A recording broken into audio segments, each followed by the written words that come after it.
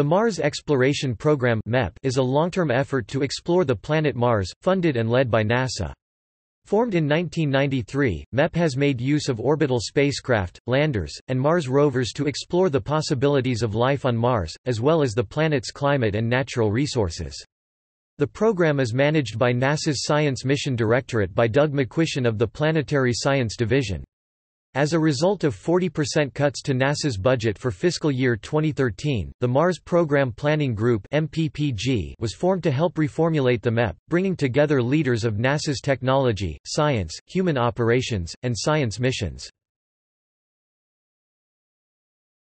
Topic: Background. While it was observed in ancient times by the Babylonians, Egyptians, Greeks, and others, it was not until the invention of the telescope in the 17th century that Mars was studied in depth. The first attempt at sending a probe to the surface of Mars, nicknamed Marsnik 1, was by the USSR in 1960. The probe failed to reach Earth orbit, and the mission was ultimately unsuccessful. Failure to complete mission objectives has been common in missions designed to explore Mars. Roughly two-thirds of all spacecraft destined for Mars have failed before any observation could begin. The Mars Exploration Program itself was formed officially in the wake of the failed Mars Observer in September 1992, which had been NASA's first Mars mission since the Viking 1 and Viking 2 projects in 1975. The spacecraft, which was based on a modified Earth-orbiting commercial communications satellite, i.e., SES's Astra 1A satellite, carried a payload of instruments designed to study the geology, geophysics, and climate of Mars from orbit. The mission ended in August 1993 when communications were lost 3 days before the spacecraft had been scheduled to enter orbit. Goals, strategy. According to NASA, there are 4 broad goals of the MEP, all having to do with understanding the potential for life on Mars. Goal 1 – Determine if life ever arose on Mars. In order to understand Mars' habitability potential, it must be determined whether or not there ever was life on Mars, which begins with assessing the planet's suitability for life. The main strategy regarding the MEP, nicknamed "Follow the water," is the general idea that where life is present, there is water, at least in instances on Earth.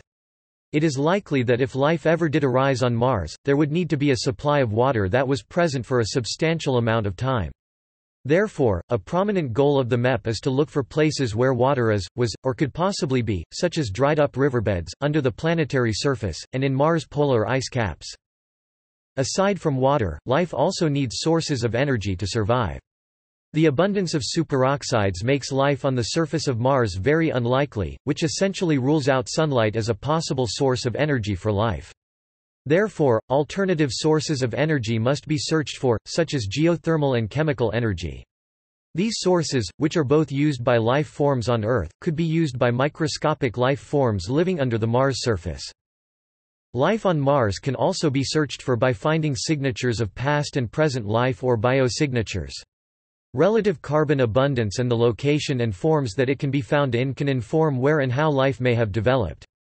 Also, the presence of carbonate minerals, along with the fact that Mars' atmosphere is made up largely of carbon dioxide, would tell scientists that water may have been on the planet long enough to foster the development of life. Goal 2 – Characterize the climate of Mars. Another goal of the MEP is to characterize both the current and past climate of Mars, as well as factors that influence climate change on Mars. Currently what is known is that the climate is regulated by seasonal changes of Mars ice caps, movement of dust by the atmosphere, and the exchange of water vapor between the surface and the atmosphere. To understand these climatic phenomena means helping scientists more effectively model Mars' past climate, which brings a higher degree of understanding of the dynamics of Mars. Goal 3 – Characterize the geology of Mars. The geology of Mars is differentiable from that of Earth by, among other things, its extremely large volcanoes and lack of crust movement. A goal of the MEP is to understand these differences from Earth along with the way that wind, water, volcanoes, tectonics, cratering and other processes have shaped the surface of Mars.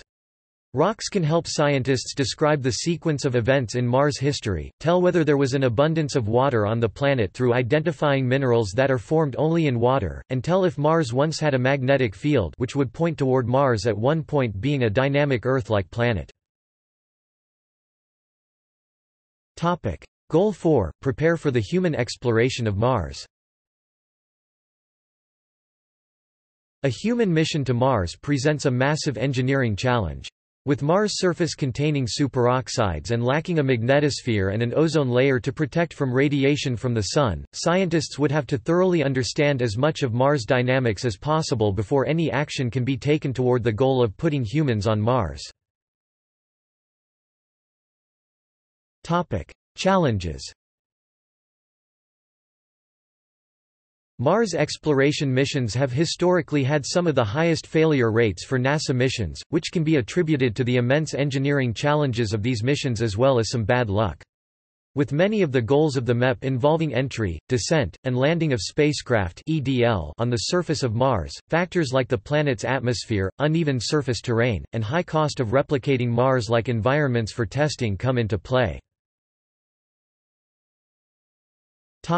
Atmosphere.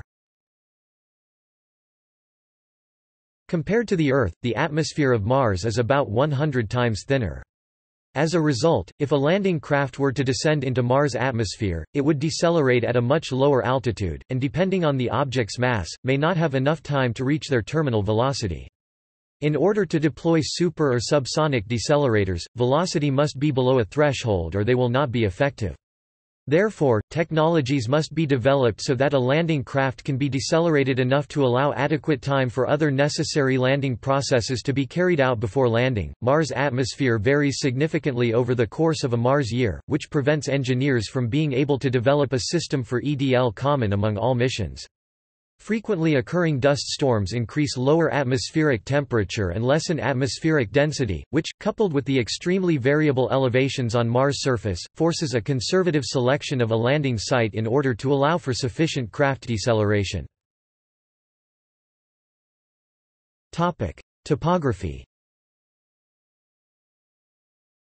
The surface of Mars is extremely uneven, containing rocks, mountainous terrain, and craters. For a landing craft, the ideal landing area would be flat and debris-free. Since this terrain is almost impossible to find on Mars, landing gear must be very stable and have enough ground clearance to prevent problems with tipping over and instability upon landing. In addition, the deceleration systems of these landers would need to include thrusters that are pointed at the ground. These thrusters must be designed so that they only need to be active for an extremely short amount of time. If they are active and pointed at rocky ground for more than a few milliseconds, they start to dig trenches, launch small rocks up into the landing gear, and cause destabilizing backpressure to be forced upon the lander. Finding an adequate landing site means being able to estimate rock size from orbit.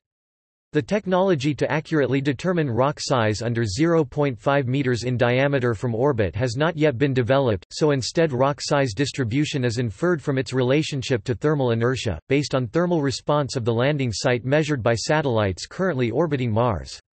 The Mars Reconnaissance Orbiter also helps this cause in the sense that its cameras can see rocks larger than 0.5 meters in diameter, along with the possibility of the lander tipping over on sloped surfaces. Large topographical features like hills, mesas, craters, and trenches pose the problem of interference with ground sensors. Radar and Doppler radar can falsely measure altitude during descent, and the algorithms that target the touchdown point of the lander can be tricked into releasing the lander too early or late if the craft passes over mesas or trenches while descending. Mars-like environment replication costs. With Mars EDL sequences only lasting about 5 to 8 minutes, the associated systems must be unquestionably reliable.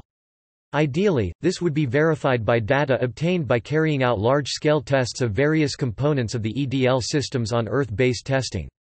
However, the costs of reproducing environments in which this data would be relevant in terms of Mars environment are considerably high, resulting in testing being purely ground-based or simulating results of tests involving technologies derived from past missions. Program costs. Mars exploration missions, as do most NASA missions, can be fairly costly. For example, NASA's Curiosity rover landed on Mars in August 2012 has a budget exceeding $2.5 billion. NASA also has goals of collaborating with the European Space Agency (ESA) in order to conduct a mission involving returning a sample of Mars soil to Earth, which would likely cost at least $5 billion and take 10 years to complete. MEP budget cuts. In February 2012, NASA was faced with severe budget cuts to many of its programs, with a $300 million cut to the Planetary Science Division for fiscal year 2013. In response to these cuts, the House Appropriations Committee's Commerce Justice Science Subcommittee approved a budget 2 months later that reinstated $150 million to the planetary science budget. The reinstatement had one stipulation: the money must be used toward a mission that is part of the Mars Sample Return Program. Future plans. As a result of the smaller budget for the MEP, NASA was forced to cancel the Mars Science Orbiter planned for 2016 that would have studied the climate of the planet. NASA does not have any missions for the future of the MEP, as a plan is still being developed that will encompass the next few decades. See also: Exploration of Mars, Mars Next Generation. References. External links. NASA Mars Exploration Program, MEPAG, MPPG.